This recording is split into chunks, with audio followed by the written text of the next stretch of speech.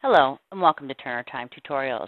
This video is how to turn off messages on your iPad. If you have another iDevice, an iPhone, an iPod, or an iPod Touch, you may receive text messages that come in on those devices on your iPad. You may want to turn this feature off so you aren't interrupted by text messages if you're with a client. To do this is quite simple. We're going to go into Settings, so I'm going to tap the Settings icon.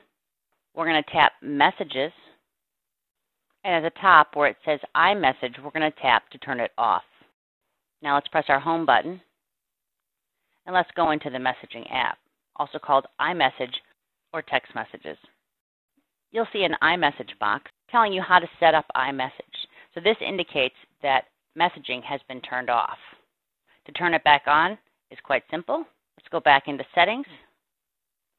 We're still in Messages and we're going to turn Messages back on. I press my home button again and go back into Messages. And if you'll wait just a second, this message will disappear and messaging or text messaging is now functional again. It's very simple to turn messaging on and off. So if you're with a client, you aren't disturbed by any text messages that may come into any of your other devices.